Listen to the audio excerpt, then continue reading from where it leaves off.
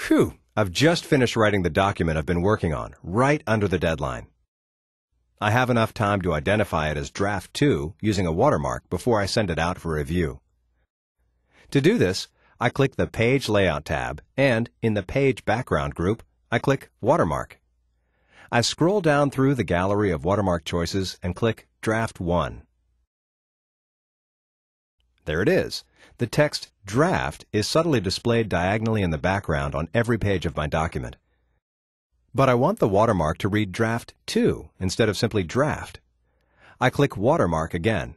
Under the gallery of choices, I see the Remove Watermark command, which I can use if I ever want to get rid of a watermark I've inserted.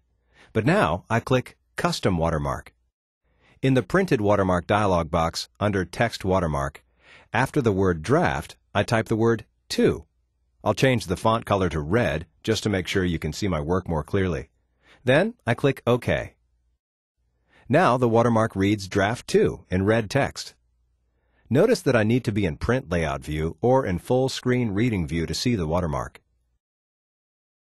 If I switch to another view, such as Draft View, it isn't visible. Let me switch back to Print Layout View, where I can keep an eye on the watermark.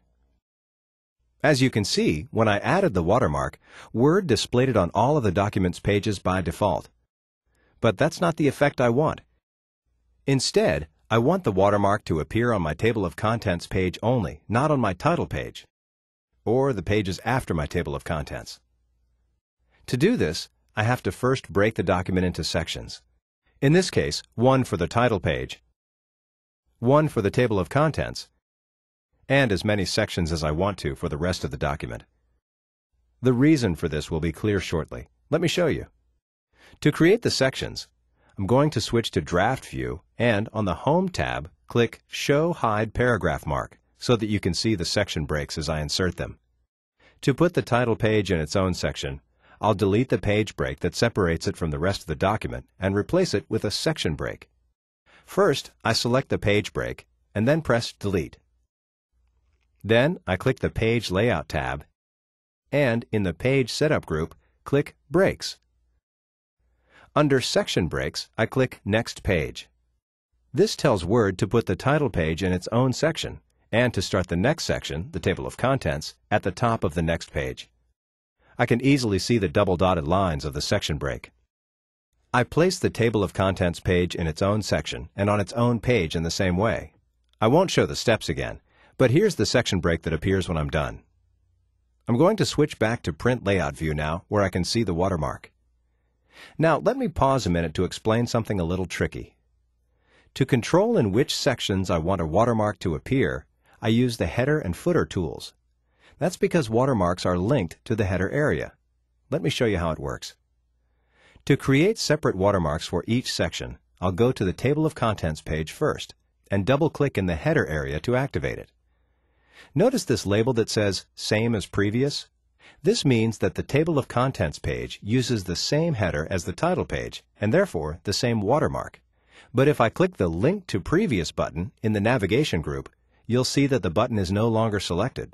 And voila! The label disappears, which means the headers and watermarks are no longer linked. I click Next Section to move to Section 3. Here again, I click Link to Previous to unlink this header and watermark from the previous one. Finally, I'm ready to delete the watermarks where I don't want them. Here in Section 3, with the header area still open, I simply right-click the watermark on the page to select it, and then click Cut to remove the watermark from Section 3. I click Previous Section twice to return to the title page. I delete the watermark on this page in the same way, by right-clicking the watermark and then clicking Cut. The watermark disappears from Sections 1 and 3, but it still appears in Section 2, the Table of Contents. While I'm here, I can change the position of the watermark by first clicking to select it. I'll drag it up on the page and click the Rotate handle and change the angle of the text. I move the focus back to the main body of the document by going to the Close group and clicking Close Header and Footer. Finally, I'm going to add our company logo as a watermark on the title page. First, I click the title page. I click the Page Layout tab, and in the Page Background group, I click Watermark, and then click Custom Watermark. This time, I click Picture Watermark and then click Select Picture. I find the picture I want and then click Insert. Notice that the Washout option is selected. That fades out the picture so it won't overwhelm the content on the page. Then I click OK. But this may be a little too washed out. I'll fix that by double-clicking in the header area so that I can select the watermark. Then I double-click the logo to show the Picture Tools tab. In the Adjust group, I click Brightness and preview the effect of different percentages of brightness on the picture.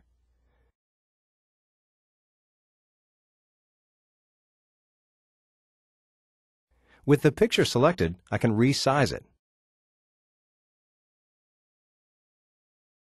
and move it on the page, just as I would any picture. When I inserted the logo as a watermark, Word placed it in all sections of the document.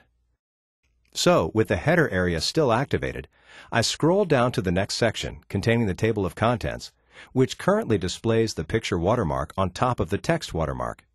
I right-click the logo and click Cut to delete it.